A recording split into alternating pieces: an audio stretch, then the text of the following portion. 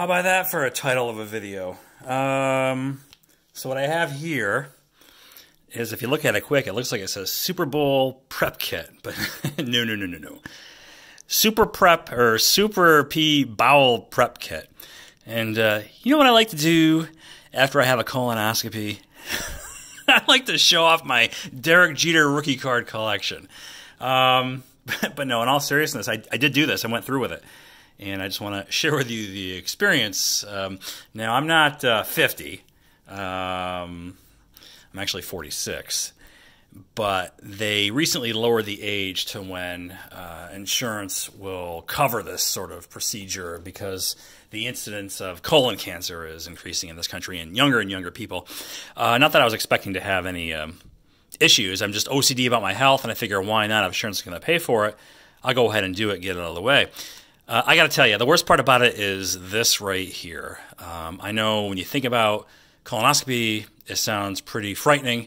It's no big deal. This sucks, though. I had to drink 2 bottles, one last night, one this morning, mixed with water. And it tasted, if I even think about it, I could almost taste it again and want to gag. It's like a grape Robitussin with a consistency that's slightly thicker than water. It is so effing foul. And you can't eat, really. I mean, chicken broth or clear liquids or anything like that. That's really all you can do. And that was a struggle. I had a massive headache, probably as a combination of the dehydration and then also just the lack of food in my system. And I need to eat. I'm 213 pounds. Well, I was 213 pounds yesterday morning. Today, I'm 209 pounds. So, yeah, this will clean you out. And this is the worst part of it. And so I went there, and it's really no big deal. They knock you out. And the doctor had told me that, hey, you know, when you get up, you might have some cramping. You're going to have gas from whatever reason, you know. I was like, okay, fine, whatever. And, man, he wasn't kidding, because I come to, and the nurse comes in, and she's like, hey, you doing all right? How you doing? I said, well, I'll be honest with you. I feel like I could power a small hot air balloon at the carnival right about now.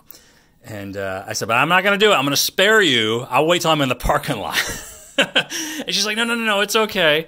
Everybody does it, and don't worry, it's not going to smell, because, you know, you're all cleaned out, and it's not going to be log filtered. You know what I'm saying? It's like, no, I'll hold it. You know, because I'm just like, I don't really want to, you know, punish these people. They bring my wife in, just as, you know, I'm in the recovery room, and the nurse walks out, and I just couldn't wait any longer. And I swear to God, I unleashed the longest, slowest roaster that I think I've ever done in that recovery room. And my wife she almost pissed her pants. But I was like, you know what? I don't care. It was so much pain, and I felt so much better, and I did it 2 more times. And that was it. But I thought y'all might enjoy that. But anyway, it's. I mean, honestly, I felt like Uncle Ted in the recliner after a big Thanksgiving meal. You know, you ate a lot, you're sitting down, and you just unload it all. You know, and everybody gets to bask in the effluvia.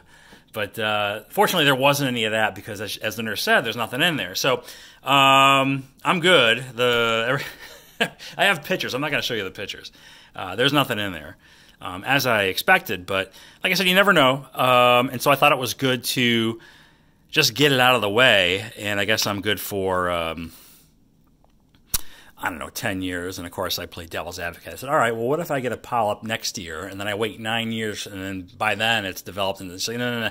It's unlikely that's going to happen, you know, because they take so long to develop in your intestine or whatever. So anyway, I thought you might enjoy my colonoscopy experience. The worst part about it is the preparation. After that, it's no big deal.